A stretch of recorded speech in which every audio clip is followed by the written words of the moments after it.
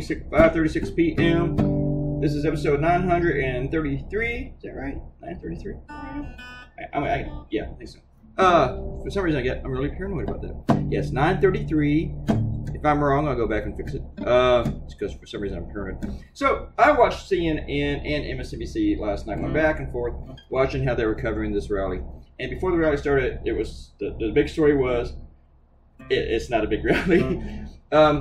I switched over to Fox after 10 o'clock, and the Greg Gutfeld show was on. It was like there wasn't even a rally at all.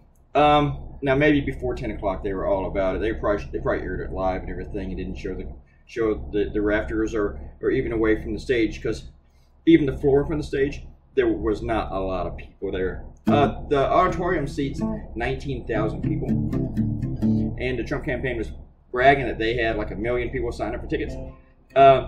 6,200 people were in the place. That was it. 6,200 people. That's what the fire marshal said.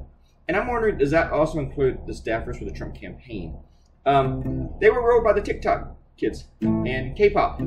They initiated a campaign as quietly as they could, and they were real smart about it, and they registered for tickets. And now that does not keep people from going, but it made the campaign boast about how many people were going. They set up an outside event with these jumbotrons and everything, so that the outside crowd could like attend the rally, sort of, kind of, but be outside and have fun and be, hey, Trump, we love your racist orange ass. And then they were tearing that down because there was no overflow crowd. It bombed. For someone who's talking about momentum and how Joe Biden has none, he had none last night, and it was a very bad speech too. Shout out Ricardo Open Zone. Says great commentary, continued success. Thank you, Ricardo. Thank you very much. Thank you guys for coming by. I am sorry I didn't have more time to talk about this cartoon. It's kind of a bonus cartoon also, because I did not need to do one today. People also got the CNN cartoon, which I'll make a video for later. Leave a comment. I'll say your name. Subscribe. Bye.